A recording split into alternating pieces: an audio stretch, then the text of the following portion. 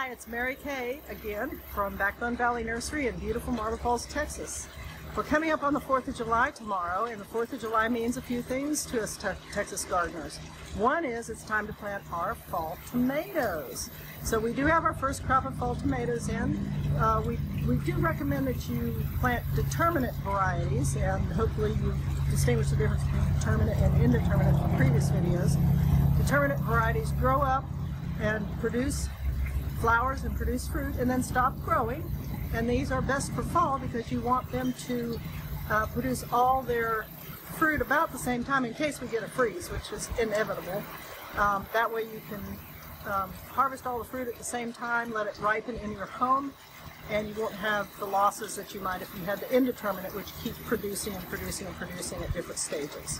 So come on in and get your this is Celebrity. It's a semi-determinate tomato, and we have other determinate varieties available. Come in and get your tomato transplants.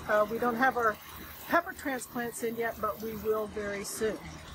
So other vegetable garden plants that you'll want to be looking at right now, we have the seeds for. We have southern peas, which include the California black eye, the pink eye purple hull, which is one of my very favorites.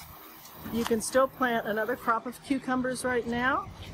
You can plant corn. Remember to do several short rows as they are wind pollinated, and they will need to be in several short rows as opposed to one long one.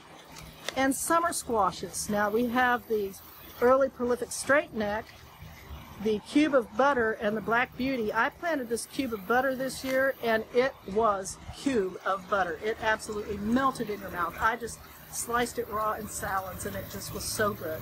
So this has become one of my new favorites.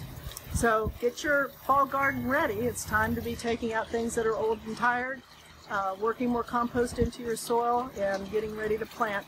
Remember that your new transplants would appreciate some afternoon shade, as it's extremely hot out there right now. So if you could rig up something easy like a couple of T-posts with some cardboard on the west side, or I've seen people put umbrellas. You can also use row covers over the little babies.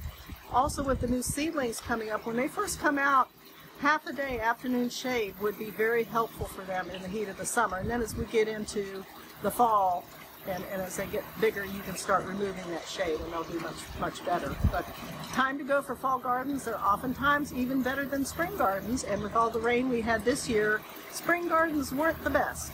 So I hope you have a great fall garden. Come in and see us. See you next time.